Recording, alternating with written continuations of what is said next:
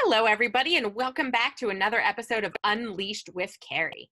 Today I'm here with Andy. I don't know him at all. We met in a Facebook group, but he seems to be the exact kind of person I am looking to chat with. His day job is marketing for a stainless steel company, but really that's not his passion. He likes to spend his time and his thoughts in building a community of artists. So I'm going to have him talk about that, and we'll get into what his school experience was like and kind of how he's really different now than he was in school. So Andy, thanks for being here. Thanks for having me on the show, Carrie. Absolutely. Can you talk about this community of artists that you've built? Sure. We're located in Plymouth, Mass, America's hometown, and we started back in 2011 just because as a small group of friends just kind of getting together and being social and drawing and kind of remembering what it was like to have fun to draw and not just for work, because we had some professional artists. And that was back 2011, so we're quickly approaching our 10-year anniversary. And since then, it's kind of steamrolled almost out of control, where we just kind of, anytime we're approached, we say yes. So we hang out for local businesses, we run art shows, we run different art events, art fairs, beer mug paintings. We've done paint nights, we've done coloring events, just anything that we think is fun, and even stuff that we're starting to expand to stuff that isn't even necessarily visual arts, but even performing arts. We have some music projects that we're working on, and we did a viewing of the Rocky Horror Picture Show. So just anything that we think is fun, and it's been a blast, and it's made us so many great connections that I'm always constantly surprised at where we've gone. How do you have time for all of that? I don't watch TV. I basically eat and sleep it. So I work my day job. I get out. I do something immediately after work. And I'm very lucky to live in this town because this town has a great support system. There's two streets in Plymouth here, Main Street and Water Street, and that's where all the tourists are. And the business owners on those streets are amazing. You'd think they'd all be in competition with themselves, with each other rather, but there's such a great bond, and they've just kind of welcomed us in, and they've all been a huge help. So this community, do you gain from that financially, or is this just fun? Well, so when we started it, I worked at a crappy retail job. I had to be up super early, had to travel for it. I worked for a big box retail store, and I was in a different store each day, and I hated it. Hated life, was not happy. And so when we first came up with the name for the group that we have, it was intended to become a business, and it was all about how can we make this make money, and that was kind of our driving force, and it never really took off. And then once I got this new job, and I'm much happier, and everything's grand. That's when I kind of just changed my focus from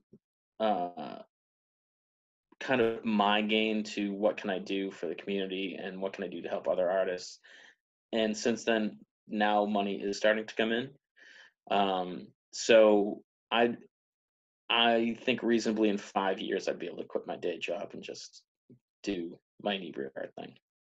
Wow. Do you have an actual exit plan, or are you just waiting to see if it Not happens? really. It's just kind of looking at now being like, oh, this is real money coming in, and kind of looking at the things that we've already committed to next year. I think we've already committed to over 30 dates next year. And just kind of looking at that and kind of like rough money wise, I'm like, that's like real money. Because normally, as long as we break even, we don't care, because we're having fun, we're meeting cool people. I've met some of my best friends from events that we have, and I feel like I've known them forever. And we look back and I'm like, oh, I've only known you 2 years. But everyone is so active in the community that they come out to all our events, and you just get to know these people, and then you start to oh, let's go over to your house and have a game night, or let's go to the movies, and it just kind of steamrolls, and it's that to me is most rewarding. And we've had just some phenomenal feedback from people that I almost want to talk them out of their feedback, because I'm like, that's not a thing. Like, I didn't do that. I was just trying to have fun. So It reminds me a lot of what you said when you first started about it, you were trying to put the fun back into art. yeah, yeah. There's a Plymouth Center for the Arts here in town, and not throwing shade at them at all. They do a great job, but they are known for being very traditional, um, cliquey, political. Light bulb, lighthouses and sailboats is kind of what I always say. And my favorite thing is when we have someone who comes up to me and they're like, "This is the first art show I've ever hung in," or "This is the first piece of art I've ever sold." And those are the people that make me happiest, not, "Oh, this is my 50th art show and I'm kind of mad that I didn't get a ribbon," that kind of thing. So I don't want to deal with that. I want someone whose first art show to hang next to the person who's hung 50 art shows, because it means more to that first person. And I mean, the first art show I hung directly across from a really famous artist named Drew Struzan, um, who I guarantee everyone may not know his name, but knows his work. And I was having panic attacks because I'm like, my art doesn't belong here. And my piece sold in that show. So it really kind of gave me, it made me feel really great. And so I want to pass that along to other people. That's great. It helps kind of validate you and help you move through imposter syndrome. Oh, I haven't moved through that at all. Not at all. So you still feel it? Oh God, yes. Every day. Really? What is that Yeah. like for you? Uh, it's so there's three of us that started this group. One of them left, and we've replaced him with another third person. And me and that person, his real name is Mike. We call him, like, everybody knows him as Fish. If you call him Mike, no one knows who you're talking about.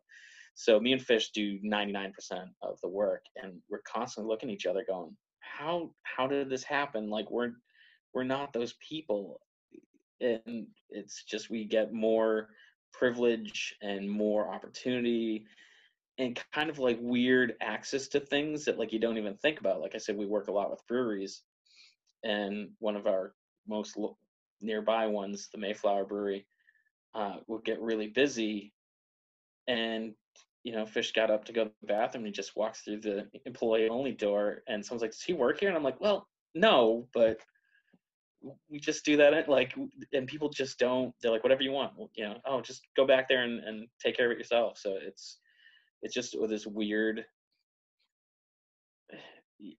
It feels more like family than anything else, but it's just this strange access that we have to things that we wouldn't expect to, and people give. I feel like people give us more credit than we deserve, but. I hear all the time that you get what you give. When you focus on helping other people and giving to other people, then that starts to come back to you. And it sounds Mhm. like that's what you've really done here. You dropped the whole idea of making money, turned it into a passion project, and now you're making money. Yeah. I mean, again, I'm not like retiring off of this money, but now it's getting to the point where it's real money coming in, and so now we have to make those kind of plans. Be like, okay, so this isn't just a couple bucks here and there. We gotta, set up a bank account and do all this other work that we don't want to do. That's all the boring stuff. But yeah, I mean, to the nicest feedback I've ever gotten, and I still don't feel like we deserve it. There was one gentleman who was coming to our figure drawing groups, found us online, was part of our, I feel like everybody's part of it, once they come a few times. And I don't remember why it came up, but we eventually had him on our podcast. And he's like, "I credit you guys for helping me stay off heroin." And I'm like, "What are you talking about?"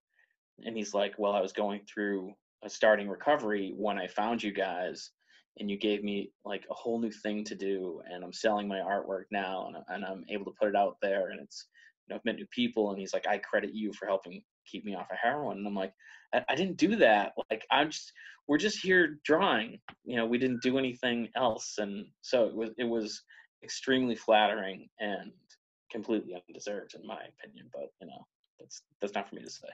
What an amazing story. Yeah, I was flabbergasted.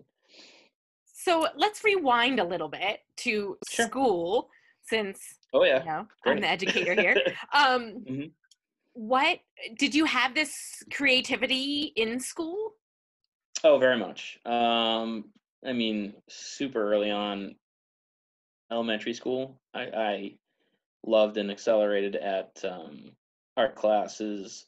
I played musical instruments from a very young age. I was in theater groups, so I've always kind of had a way to express myself creatively. So when you got out of school, your day job that you hated, Hmm. I forget what you said, what it was. Was that in the creative realm? Oh, initially when it started, it had some creative elements to it, but it wasn't a creative job. Um, Again, I said I had a comic book shop when I was married.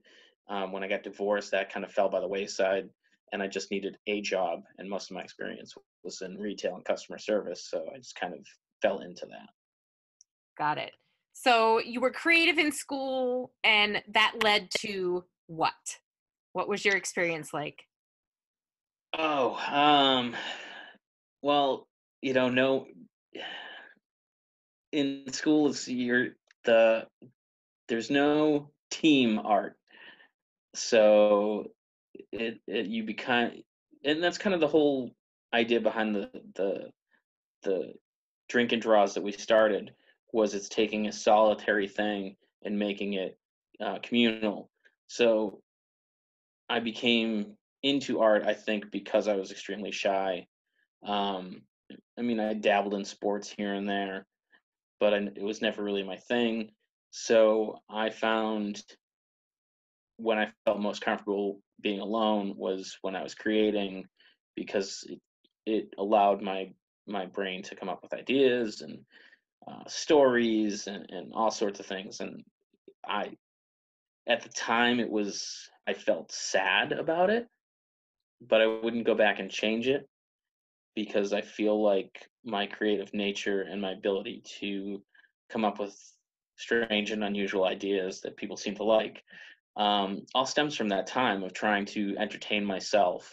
I grew up on a street where there was no other kids really in the neighborhood for the majority of my childhood, other than my sister. Um, so you had to entertain yourself. You had to, you know, imagine a situation to play in.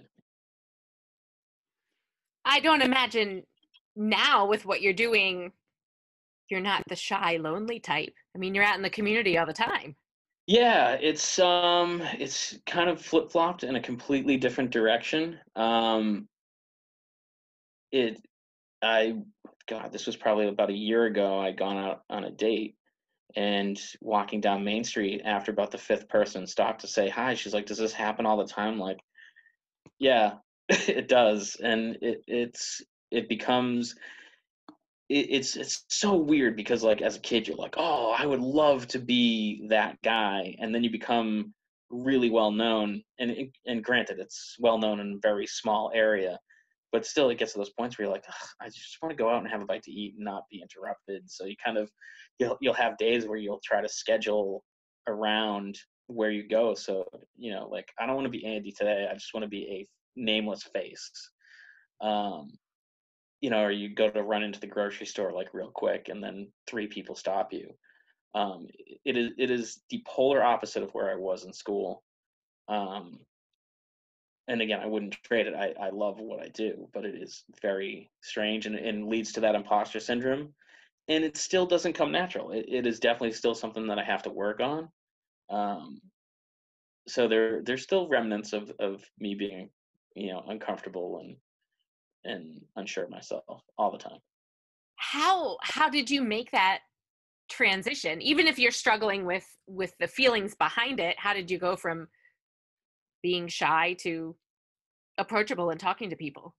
Well, it came when I first started my first business, my comic book shop. People came in, and you're the only one there, and you kind of, if you want the business to be successful, you have to make those overtures to people. And it's a trial and error thing. I know lots of people who are socially awkward and will say something to someone, and it just gets that weird, like that's not normal kind of thing. And it's just practice. It's just like anything else. It's like building a muscle. The more you do it, the better you get at it, and you kind of have to just get a feel for it and be more comfortable. And the podcast is kind of the exact height of, I'm interviewing people I don't know at all and having a conversation. And my favorite ones are the ones where you just meet this person, and by the end you're like, oh my god, I have a new friend. That's fantastic. And so, yeah, all I can say is it's just a matter of, I wanted to speak to people more to make my business successful.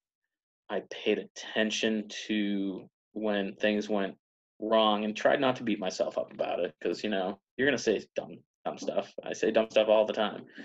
And after a while, it just kind of been like, oh, people do like me. People do enjoy my company. And now it's almost second nature. And sometimes I find myself interviewing people just by accident. You're kind of standing there talking, and next thing you're asking them all sorts of questions, and you're like, I'm sorry, am I interviewing you? I don't mean to be. And I'm uncontrollably social now. It's weird. That's a great way to put it. Yeah. I always struggle with, I'm socially awkward, whatever. I talk to people, I say weird things, and then I, try and go to bed at night and think about all these things I said and the way I should have said it differently. And, I think it's really important for anyone listening is that they need to know you're always going to screw up, and there's probably some element that you're always going to feel uncomfortable, and that's okay. You have to get used to feeling uncomfortable from time to time if you want to make some progress. Oh, absolutely. It's just like if you're working out and you're building muscles, the next day you're going to feel sore. If you feel uncomfortable, that's your brain kind of going, okay, don't do that again. Maybe try saying it this way. And the one thing I've learned from being an artist is no one is more critical of your work than you. And it's the same thing with being social. I've had, in my group of friends, if you're not giving each other a hard time, you're not really one of the friends. So, we're relentless and we'll pick on each other. And I had a friend of mine be like, oh man, I think you're a little across the line the other day. I'm like, oh really? Oh my God. I would never expect anyone to feel bad. And I then, pick up the phone and text me like, I was only joking. I didn't mean anything. Like, I don't even remember you saying that. So it's like, I feel like we remember the things that we say, and that we feel uncomfortable. We remember that feeling of being uncomfortable. Meanwhile, that other person is gone about their business, and they're focused on what they did that they screwed up. So it's very rarely about us. That's us in our heads. So it's like, try not to be critical of yourself because you're overly critical of yourself. Yeah. Yeah, that's so good. When you're sitting there worrying about what you said or didn't say, the other person's probably thinking the same thing about themselves. Right. Or they're like, oh my God, I said this other thing to this other person, and that person is worried about something that they said to someone else. It's so very rare that everybody's on the same page Yeah. when it comes to that sort of thing, because everyone is so focused on how they screwed up. So let's pretend for a second that you said owner of the comic book store. Yeah, yeah. Hmm. Okay, but let's pretend you're shy Andy from school, and you're in the comic book store trying to get someone to buy something. What would that Hmm. have looked like? Uh, so the one thing that I realized at that point was I was not a good salesperson. So I never tried to get anyone to buy anything. Um, it was much easier because you're all sort of in the same mind. It's more about finding your herd or your group. I started a business of something that I loved. I love pop culture and comics and movies and things like that. And so when people came in, they automatically had something in common. So it wasn't so much of being shy. It was more, and of course I'm shy, but they come in, you'd be like, hey, standard greeting, how you doing? How's today? Blah, blah, blah. But then they would go and they'd pick something up and you would automatically have something in common, or be like, oh, that's really good. Or I haven't read that yet. Or, oh, you really like that thing? That's not so great. I mean, that's how I met Fish. I mean, he's one of my best friends. He was a customer that came in. He picked up a comic book and I still can't remember what it was. And I gave him a hard time about it. I'm like, oh, that's crap. I can't believe you read that.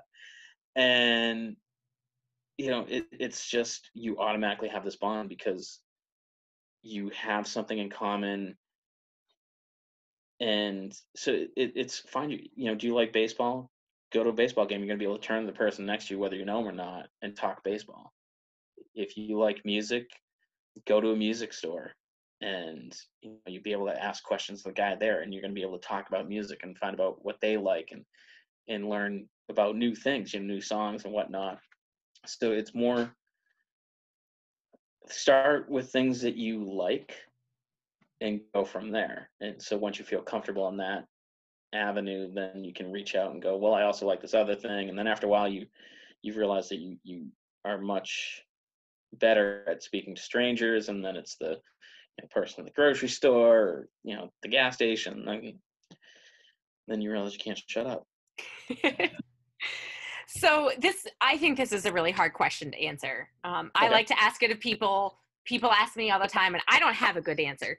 But how would you recommend finding things you like? Because a lot of the students I work with, I think, from time to time struggle with finding those things to begin with, because they spend so long in school and doing homework that they just don't have the time or opportunity or energy to explore what they like, and they don't even know what's out there. How do you figure it out? I feel like, and this is going to be my old man get off my lawn moment, but I feel like it's way easier now. Because one of the things that I absolutely love to do, I love to play Dungeons & Dragons. I was fascinated with it as a kid, but being a kid, I didn't have that connection. I didn't have those people that I knew that could play, and I always wanted to play. I always wanted to play. And then as I got older, I eventually found people. Now on the internet, you can just type in Dungeons & Dragons play online. You can find a group. I can shut this off right now and go play. So you can jump on YouTube and you can pop around, and there's a channel for everything. If you're even mildly interested in, oh, I wonder what it'd be like to scuba dive, you can type in scuba dive on YouTube and you can watch hours and hours of people scuba diving and go, oh, maybe that's something I want to see if I can learn. And then you can even type in learning to scuba dive and see about that, and kind of, baby step your way into it, and to being like, okay, now I'm going to try and try it for myself. And if you don't like it, that's cool.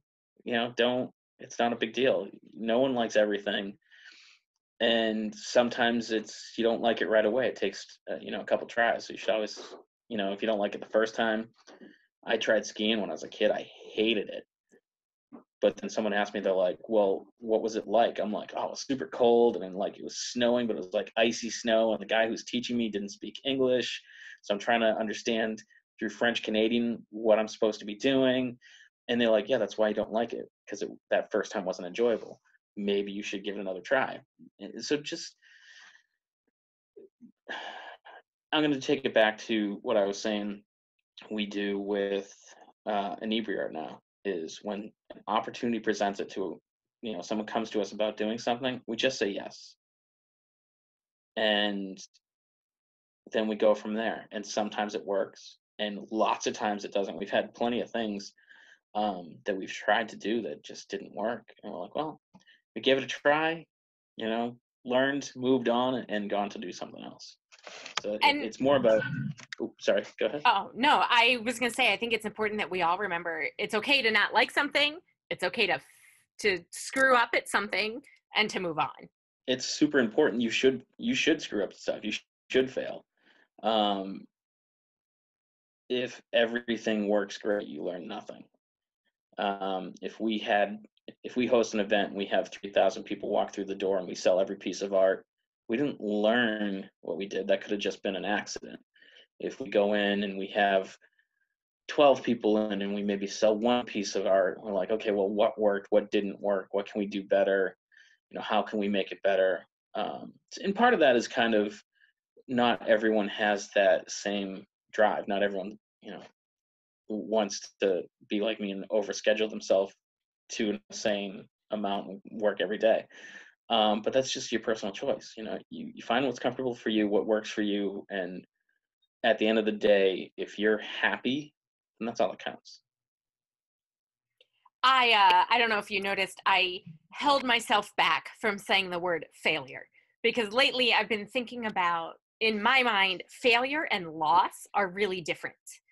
Failure for me is you didn't try, or you gave up before you tried, gave it your all, or you screwed up and you didn't try again. Whereas loss is you tried and it didn't work and you made the conscious decision to step away, or you screwed up and you tried again. So I've kind of been trying to define them differently, but we're still talking about the same idea. Yeah, I mean, I've heard people say that, like, you only fail when you stop trying. Like, I've heard that over and over again.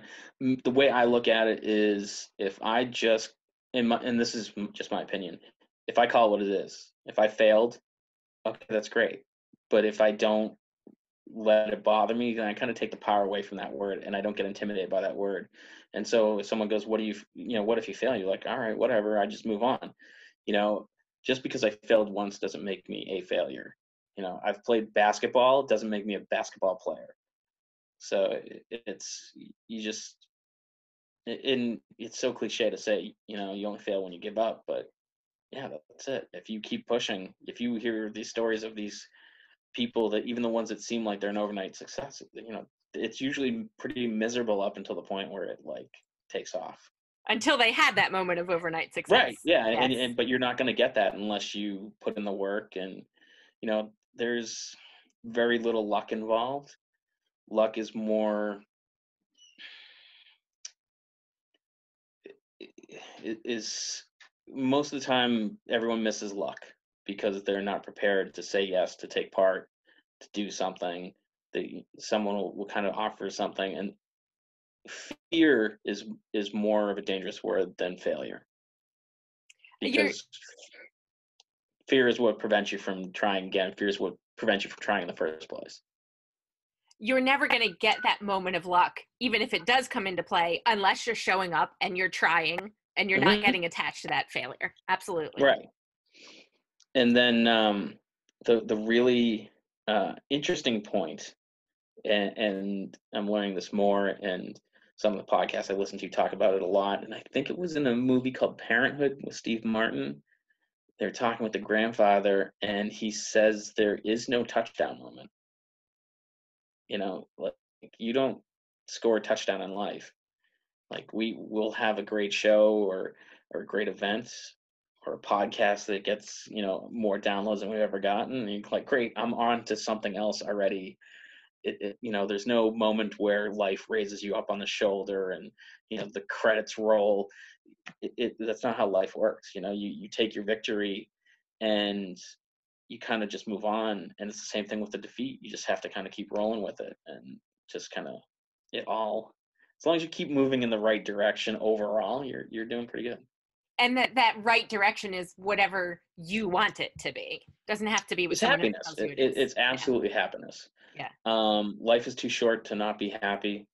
And if $1 million is what really makes you happy, it's probably not, then that's what you should shoot for.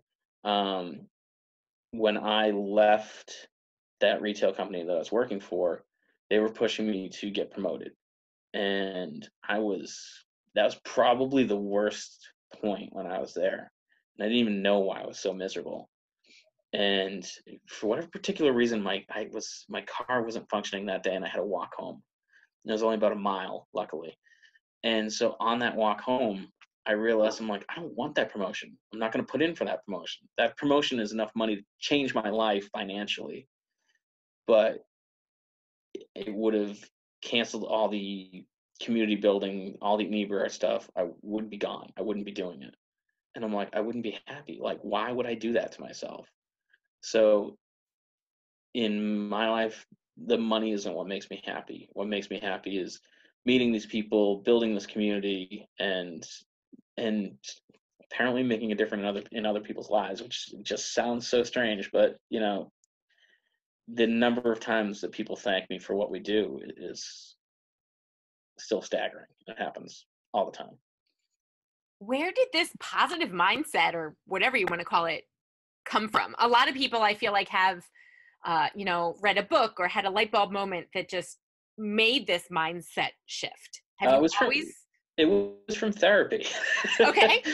Yeah. When I got divorced, I was in a really dark place, and so I went to a therapist, and you know, I feel like as I go through life, I feel like time is showing that there's less stigma attached to that, which is great. There's less stigma attached to talking about mental health and problems. And so it's part of why I like doing things like this, because if my struggles help someone else, then that's great. You know, I still struggle with self-esteem really bad. I still struggle. The shyness thing is much easier in most circumstances, but there still are circumstances that I really struggle with. And so, you know, it's an ongoing thing. It doesn't go away. There's no touchdown. There's no light bulb moment. It's a process. You constantly have to work at it. And I try to. I hated my retail job, but I learned a lot from it. And one thing they always said is, if you can leave the store a little bit better than when you got there, you've done your job. So if I can be a little bit better today than I was yesterday, if I can do a little more inebriate work today than I did yesterday, it's accumulative. It all builds on itself. So it's what about Bob? It's baby steps. So with this whole therapy idea, a lot of my students, it's been recommended they see a therapist or they go, but they really struggle with finding someone they connect with. Were you able to just hop in there and get going, or was that a process for you? Well, this is an actual luck moment. I had 3 therapists just through insurance and, you know, life, whatnot. And the first one was amazing. I just got lucky. She was exactly what I needed at that exact moment. Even to the point where I could pick up the phone and call her and just be like, "Hey, I am struggling with this one thing. I don't want to bother you," but she was there. She was very approachable, and I'm sure not all therapists will do that. And then I had another one that all he wanted to do was like, "Oh, did you see the game last night?" I'm like, "No, man, I'm not here to talk about the game. You know, that's not why I'm here." But a lot of it has to do with being really honest with yourself and wanting to make change. I was at a point I wanted to make change. I wanted to improve my life. I wanted to be happy. And so a lot of times you have to sit down and you know, tough love yourself and just be like, yeah, that's something I need to work on. I failed at that, but I'm not gonna, you know, let that stop me. And I found a lot of motivation in a lot of movies, a lot of people that, you know, I found really inspirational, and learned little baby steps to just make life better. And, you know, like I said, I still work at it every day.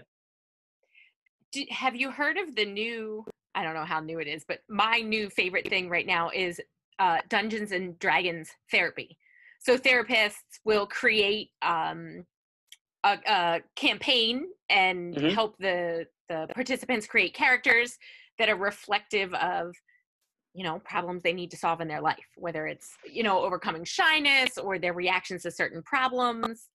But I've heard a lot about that lately, and I'm so interested in either trying it out myself or finding an avenue for my students to give it a try.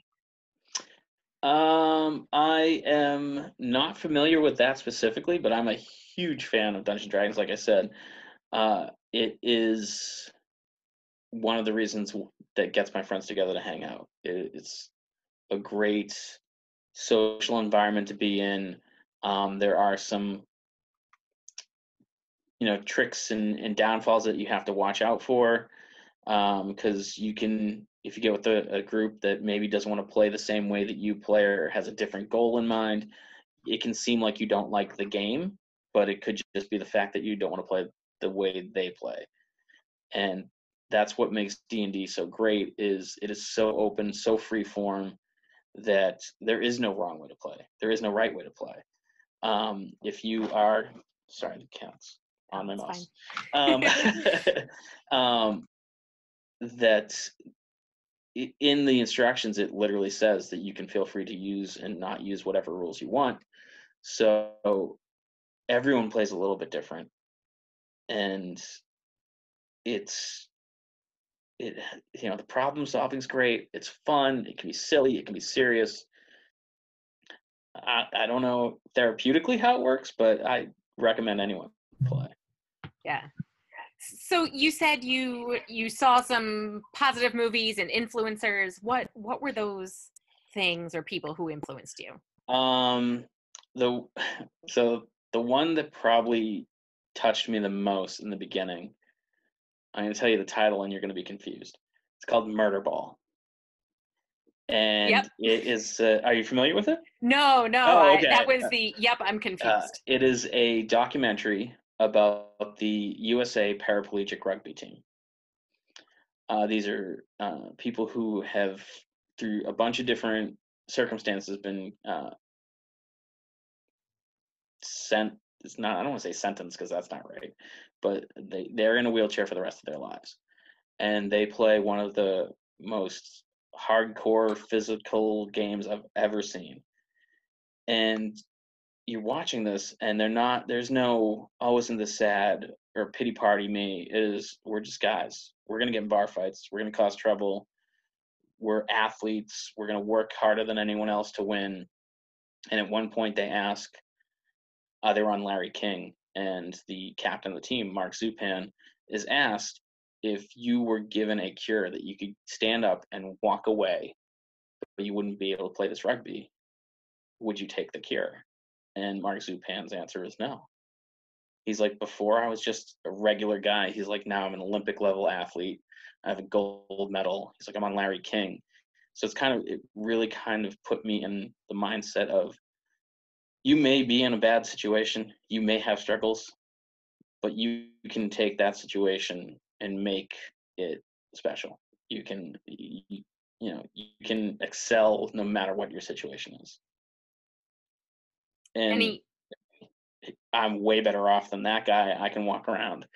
And so it was just really inspiring. I've never heard of it, but now I really want to check it out. I love your take on it. It's a phenomenal movie. It's not family friendly. So I don't know how old your students are, but I wouldn't make a recommendation. It is definitely rated R, and like I said, they're guys. They don't tone down their language. They don't tone down their behavior. And Mark Zupan, I think, is inspirational, but not necessarily likable. Interesting. Yeah, he's kind of a jerk, but that's fine. Like, there's jerks everywhere. Just because he's in a wheelchair doesn't mean he's not going to be a jerk. Yeah. So it's a great movie. I recommend. Kind of hard to find because it's a documentary, but it's definitely worth the watch. Any other books or motivational speakers or? Oh man. I love that your answer is different. I've never had anyone give me that answer. What? I usually hear the Murder Ball. Oh, Murder Ball? I've never heard that. Great. Yeah. Oh, it's such a good movie too, and it's a documentary. And if you wrote it as a sports movie, you wouldn't do nearly as good a job, because there's a bad guy in it, and it's phenomenal, and it's fun. And they're funny, and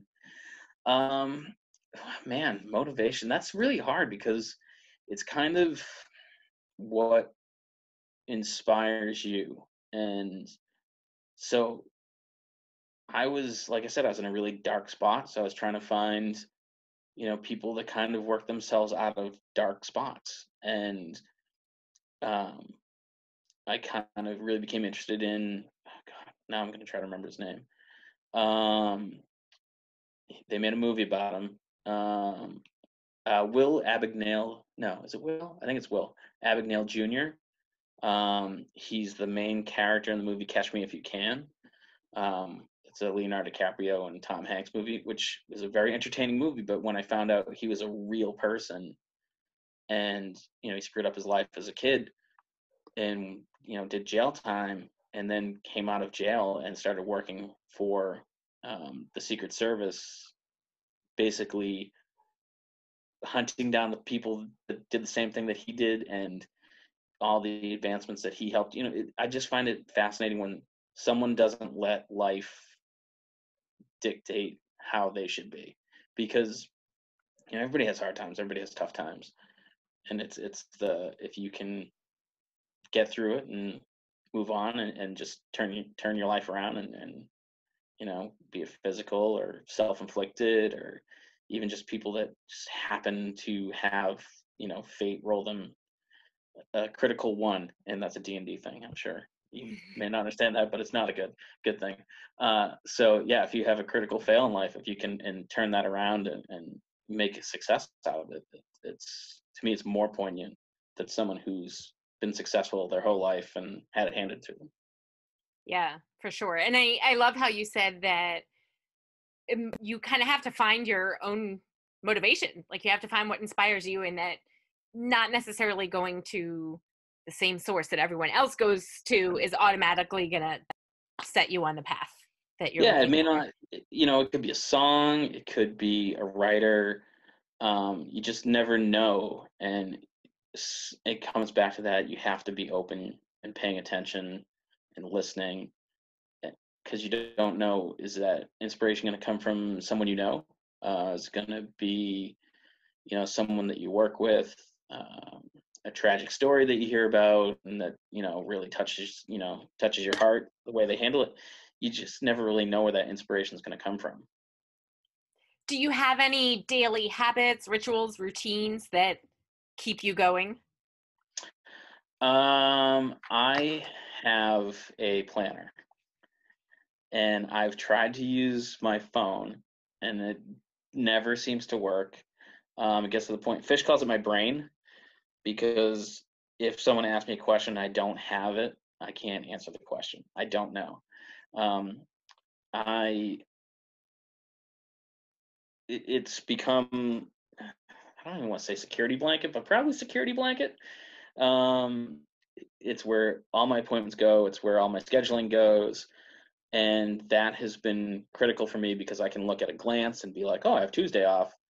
Do I want to not do something on Tuesday, or do I want to do something on Tuesday? And even when I was going through therapy, I had one of these, and I was very depressed at the time, and I'd actually track my depression on, I can't remember if it was a scale of 1 to 5 or a 1 to 10 on a daily basis. And just the act of tracking the depression helped it get better, because if I'm like, oh man, I'm like an 8, I'd be like, whoa, wait, why am I an 8? I should do something. And just me tracking it helped make it better. So if the planner, just using it in a bunch of different ways has really helped. And now if I lose it, I'm up the creek without the paddle. Is it your typical kind of calendar, date and times planner? Or is it, one of Yeah, those it's special like fancy? I wouldn't say it's fancy. They're actually not, they're not cheap. You can get kind of cheaper ones, but it has the month at a glance, and then you can kind of flip behind that and go into individual days and look at the different days. So I mean, that's how I book my podcast guests. I run all of Inebriar goes through there. You were on the calendar for today, and stuff like that. Yeah. Do you know what makes you gravitate towards the pencil paper planner instead of your phone, or an app or something? I think it comes from being an artist and probably playing D&D. Both of those things can be done digitally. So many people now do art on iPads, and play D&D online and using tablet programs to play D&D. I've been pencil and paper from day one. So I think it just fits me well because, I've always had a sketchbook, sketchbook and the planner, very similar. So I'm sure that has something to do with it. But yeah, I'm kind of a tactile, like to have it in person. I'm not an Amazon shopper. I like to go to the store and pick something up. So it's probably got something to do with that. So you're not necessarily anti-technology so much as this just works better for you. No. Yeah, no, it's absolutely whatever works better for you. That's part of, that goes back to, you have to find what's inspirational to you. You have to find out what makes you happy. If it's a planner, use a planner. If it's a calendar on your phone, do that. If, Slipknot inspires you to be a better person, then listen to Slipknot. It's so personal. People can only make suggestions on things to try. No one can tell you how to do it. That's so important to me in the work I do with students, because a lot of times they hear the same suggestions over and over again. I work with kids with primarily ADHD and anxiety, and there's these set of skills that the non-ADHD and anxiety brains tell the ADHD and anxiety brains, and sometimes it doesn't work. Sometimes it does, sometimes it doesn't. But I feel like it's important that kids can hear a suggestion, figure out if it works for them or not, and then stick with it or move on. And that just because someone is telling you to do it doesn't necessarily mean it's going to work. Right. You have to give it a try, like a good, honest try. Not the little kid, I tried it. No, right. Go try it for like an honest try. And if it doesn't work, again, that's fine. Just, maybe part of it works. Maybe you want a daily planner for something, but you want to keep most things in your phone. That's fine. Again, if it works and you're happy and your life is improved, then that's the way to do it. And if someone tells you that it's the wrong way to do it, they're wrong. It's just as simple as that. Do you have any words of wisdom for families who are struggling with their teens or young adults? They're at rock bottom, or they don't know what to do or what's next. Like, how do you move through that and get to the other side? Oh God, that's a really tough one. Geez, at rock bottom. So a couple of things I think are super important, and families, personal relationships, everything. One is communication. And communication isn't just being like, I have this problem and you need to listen to me. It's a two-way street. We were talking about it, how you said you don't plan questions. I don't plan questions on my podcast because I feel like it engages me to listen. You have to listen to what the other person says as much as you want them to listen to you. You have to be honest with yourself. So when someone says, you're always on your phone, you can't just come back with, you're always on your phone. Like, you have to go, okay, wait, am I? Is that a thing? They have apps for that. Track it on an app. Self-reflection is huge. No one is perfect. No one's close to perfect. And just kind of accepting that and being really genuine. Take a really genuine look at yourself and what you can do to be better and to be better for other people. And I think that goes a long way. And then maybe lastly is, and this is for a parent, because I have two kids and I had parents. When my kids were very little, I made the determination that whatever they want to say to me, I'm going to listen. So I've had hours and hours and hours of conversation about wrestling that I wish I had those hours back in one, because I have no interest. But my son wanted to talk about it, and I wanted to be able to listen. So you have to be able to listen to the stuff that you don't want to hear, so that when they have something important to tell you, they know that they can come and talk to you. That is excellent advice, I think. I hope so.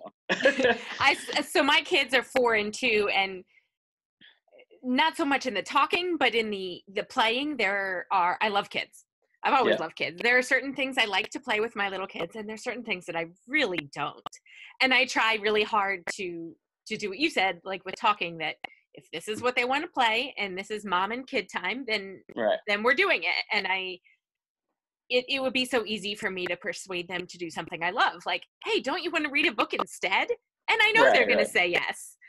But no, if they want to play with Barbies, I am going to figure out how to play with Barbies, even though I've never liked to play with Barbies.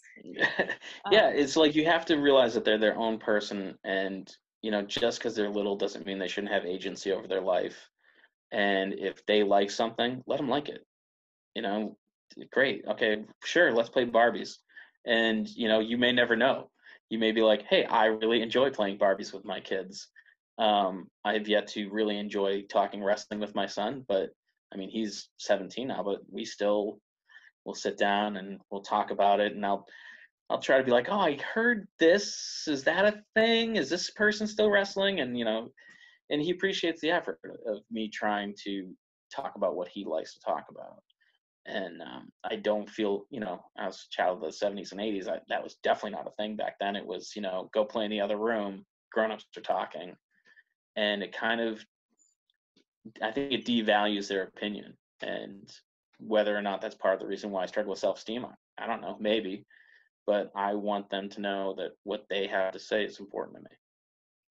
Have you spoken on stage or coached anyone? I know you have your podcast, but I feel like you're going to be an amazing coach if you wanted to be, or be on stage. Everything you're saying is so quotable and so motivating.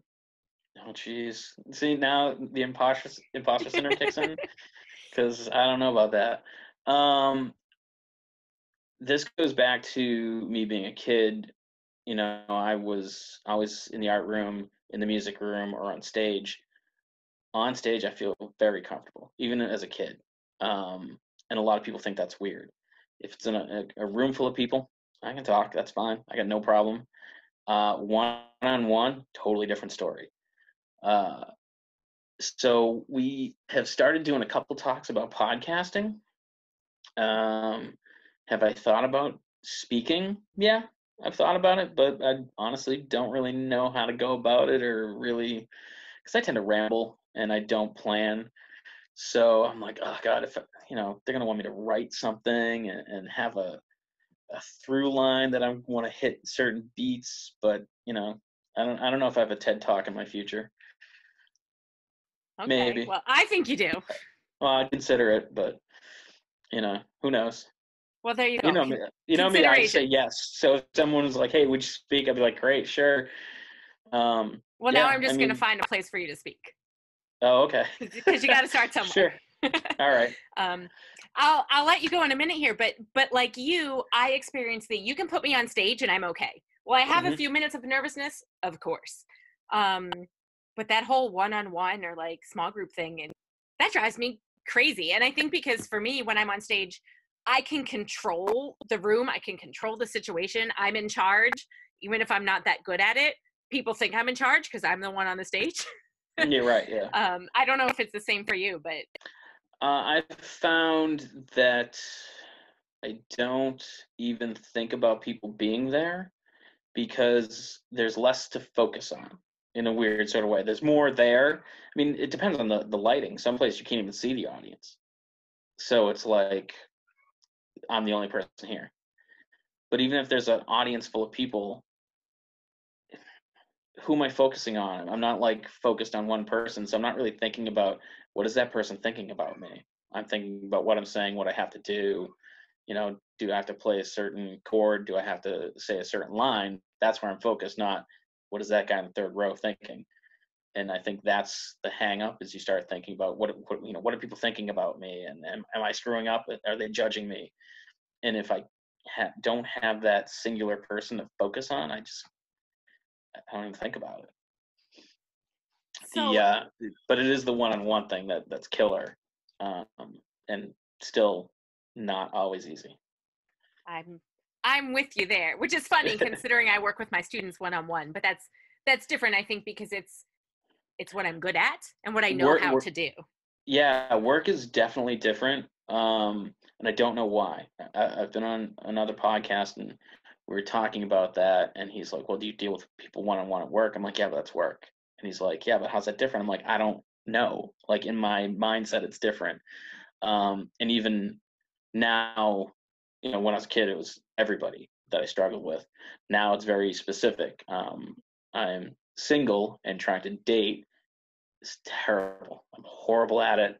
Um, it was never a skill I picked up, and that is where I still struggle with that anxiety and speaking to someone kind of like if I'm not thinking about it, if they just happen to be somewhere at an event or whatever, then yeah, fine, I have no problem talking to you. The second I start being like I'm mildly interested in this person, then my brain just shuts down, and then you kind of go through that like I should say something. What do I say? Oh my God, it's been too long. I can't say something now. It'd be weird, and it's that whole like bad cycle of thinking that just locks you up. I love that you just said that, because I feel like so many people experience that, not necessarily in the dating realm, but in whatever it is. Mm-hmm. So any remaining words you would like to share? And also if you can tell people how to get in touch with you if they want to hear more about you or your art groups, your podcast. Oh, sure. Yeah. Remaining words. Oh, God, I feel like all I've done is ramble. Just try to be happy. Find out what you really love to do. And, if you can make it your career, that's great. But even just try to make it a big part of your life, and you'll be surprised at how it turns you around and gives you something to look for. Like a hobby is huge, and your hobby could be watching football if that's what you love to do and makes you happy. And try to give back. I feel like that's important. And the better off you are, I think the more obligation you have to try and help others to achieve that happiness. And people can find me at so our group's called Inebriart, and we're based out of Plymouth, Mass. It looks like next year we may be expanding to another town in Massachusetts, so that's exciting. And we're